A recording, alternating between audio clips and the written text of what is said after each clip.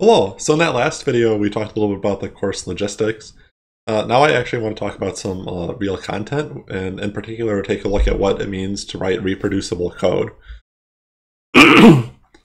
Let's look back at the last course, CS 301 or 220.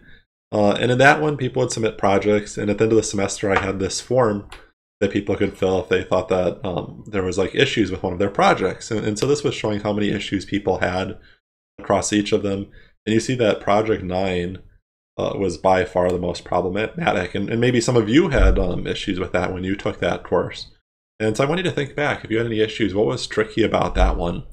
The trouble a lot of people had was with dealing with files, in particular when you're trying to open up a file inside of a directory. You have to have slashes in your file path. Is it a forward slash? Is it a backslash? Well, that depends. Are you on Windows or Mac? And so if you didn't get that quite right, it was very easy to have code that would work for you, but not for anybody else running it, right? It's easy to get code that's not reproducible. If you Google reproducibility, here's one definition. Reproducibility is to the extent to which results are obtained when an experiment is repeated.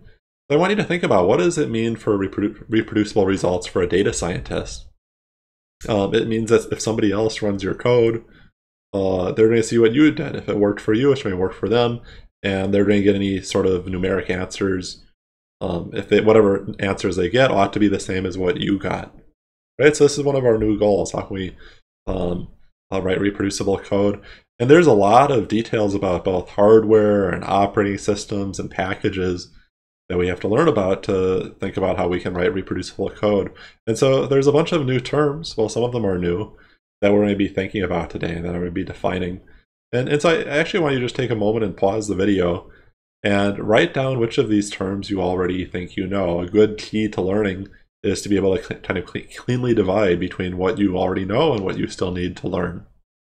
So pause me, and after you come back, we'll dive in and learn some of these new ideas. Okay, so again, the big question today: will my program run on somebody else's computer and produce the same results? And we're going to start very general. We're not even going to assume that this program is written in Python. So for this to work, there's a few things that have to match. The hardware, well, if the hardware is similar, that's trying to help. We're going to think about how we can deal with having different people have different hardware. You have to worry about the operating system, right? What if I'm running on Windows and you have a Mac? And I'm going to talk about both those things today. And then for the next lecture, we're going to talk about dependencies. So starting with hardware, there's two types of hardware we really have to understand as kind of a starting point, and that's RAM, or memory, and the CPU. And we've talked about these before, but we're going to go much deeper now. Here's the mental model that I want you to have for RAM, or memory. Say that each running program on your computer has one giant list, and anything to do with that program has to be inside of that list. And actually, I'm going to start using a new word here. When I'm talking about running programs, there's a name for that. That's a process. It's possible that I could write one program and open up two terminals and run the same program in both terminals at the same time, and then I'd have two processes for that same program. And each of these processes would have this giant list. And inside of this giant list, we have these values called bytes. And a byte is just an integer that's between 0 and 255. So this is what every running process gets in the world. And you should be a little bit suspicious, right? Because you've written programs and you've run them, and you know you have so much more. You've maybe created programs that have two lists, or maybe have numbers bigger than 255. And so there's this kind of tension, right? If I have this kind of simple one big list with only these small integers in it, how can I do all these other things that you know programs can do? Like, how can I have multiple lists? How can I have multiple variables referencing the same object? How can I have strings, right, instead of just these numbers? And well, the really kind of mind bender is that the code for our program itself also has to end up in that list, right? So how can all these things be in the state of the program represented as this one giant list? Well, let's think about this. Let's start with having multiple lists. How could you deal with having multiple lists in it? Well, one thing you could do is you could carve up your big list and say, okay, well, I want to have one list that has 3 and 20 in it. And I can put that anywhere inside of the bigger list. I could say that this list is going to start at position 8. And then I could have this other list, 11, 22, 33. And I could have that start somewhere else. Maybe I put that at 12, at position 12.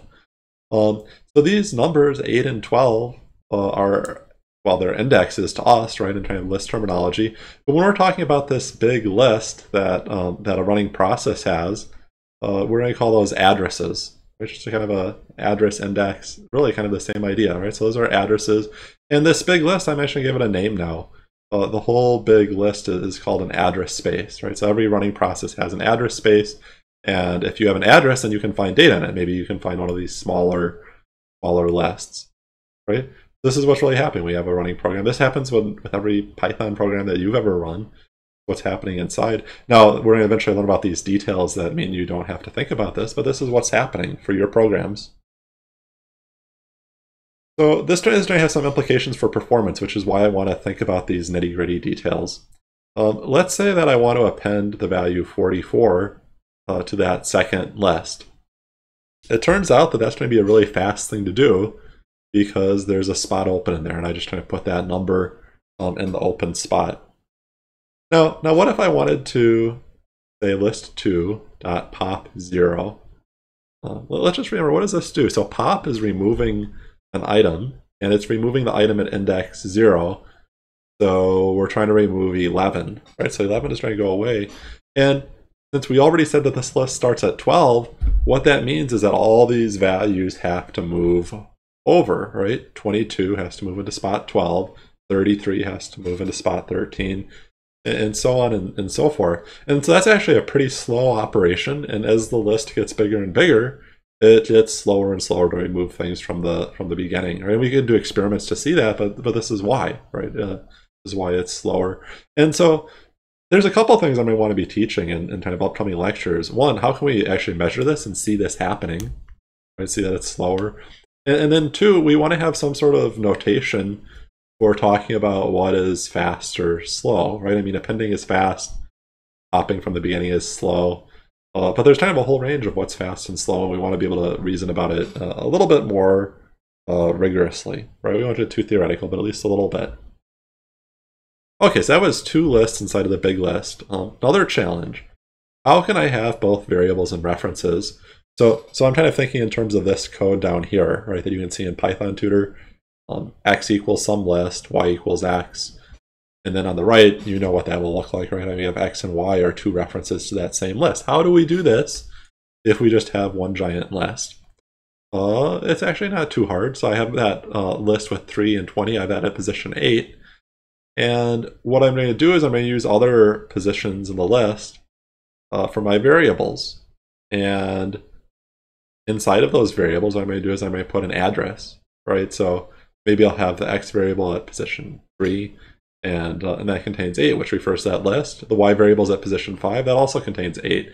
And that's how I can represent that I have multiple variables that are referencing the same piece of data. Third challenge, right? I mean, programs are kind of boring if they just have numbers. How can I get some strings? And the answer is that we're going to use encodings or encoding tables. You've seen encodings a little bit. Maybe you remember that if you open a file, you say something like open file.txt, encoding equals UTF-8. So UTF-8 is an example of an encoding.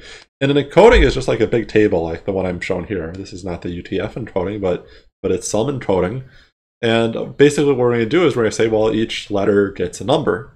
And so here, 67, 65, 66, those correspond to 3 letters. And I'm just going to have you pause for a moment, and before you continue, figure out what string is there. So pause me, figure out what string is there, maybe write it down, and we'll resume.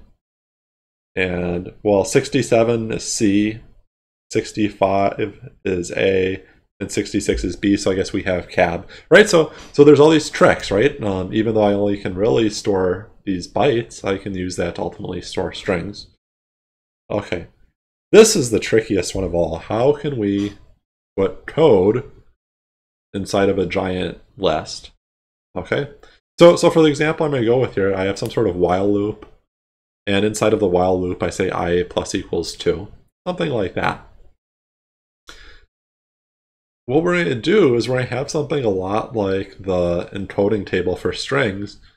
But now what we're going to be doing is instead of having a letter for each number, we'll have some sort of operation for each number. So for example, maybe I'll say that 5 means I should add. 8 means that I should subtract. Okay, so instead of an encoding table, we're going to call this one with all these operations an instruction set. Okay, and so kind of looking at this code up here, I see 5 means add, and then there's a 2 right after that. So that's that 5, 2, that's that I plus equals 2 part. 33, 8. Well, what is that? So 33 means jump to position 8, right? So what that is actually doing is drawing it back to the top of the loop. So the way this is going to work is that when I have a CPU, the CPU is running, and the CPU keeps track of, well, what part of the code are we currently on. And it does that with something called the instruction pointer, which I'll often draw as a little red arrow. And this is actually pretty similar to something we've seen in Python Tutor, right? In the bottom left, I have some Python Tutor code, and the red arrow points to what we're currently doing. In the same way, a CPU has this instruction pointer that points to something in the big list, which is the code that we're currently running. So it's there, and normally, right, as the program's running, the CPU will move forward. Sorry, maybe so it moves here, and then it says, oh, I need to add 2 to my variable. And then it goes to the next part and it says, oh, I need to go back to the top of the loop, right? So I'm going to jump back here, right? So the CPU knows how to, A, kind of keep track of what code it's currently running, and then B, it has this instruction set inside of the CPU, so it knows which numbers mean which operations it should perform, right? So that's how a CPU works, right? It can try to point to these things and then run them. It knows how to interpret them. Okay. How does this all relate back to reproducibility? How can I make sure my code on my computer runs the same for you? And so what I want you to imagine here is this problem where you and I bought different kinds of CPUs, and by different kinds I mean they have different instruction sets. And on my CPU, 5 means that I want to add a number, and on your CPU, 5 means that you want to subtract something. Okay? If we try to run this code on your computer, different things could happen. One, you could be subtracting when you're supposed to be adding and just trying to get weird results. Or more likely, it just won't run at all, right? On my computer, 33 means jump. On yours, it doesn't mean anything, so maybe the program just crashes, right? So in general, right, code that's written for one specific CPU does not work for other CPUs. The program code and the CPU need to fit, right? I've kind of drawn this with different shapes, right? I have program A fits CPU X, program B fits CPU Y. If I mix and match it, I'm going to, get something weird, or more likely it won't even run. Okay. Well, you've been writing a lot of programs and not worrying about this. How is it that this has not been a problem for you before? Right? Why haven't we noticed this? And the answer is something called the interpreter. So on your computer, right, when you install Python, right, and you want to run a program, you say Python space and then the program name. And what you're really doing is you're kind of running two programs at the same time. You're running this python.exe, that's a program, that's a Python executable, and you're also running your own program, right? So the python.exe is an interpreter, and its job is to read Python code and then run it on the CPU that's currently in use. And this makes it very easy to run our Python code on different computers, because what we'll do is if I have CPU X, I'm going to have one version of the python.exe on my computer. If you have a different CPU, you're going to have a slightly different version of the python.exe that understands how to have instructions for that. And so I can, it kind of like levels the field, right? I can put this program.py, this regular Python code, on top of these different interpreters, each built for a custom CPU, and I can run it anywhere. Right, so we have different CPUs, different interpreters, but the same program. And so when I do that, when I take my program and I run it on somebody else's computer, I might say that I'm kind of porting it, right? The code is portable.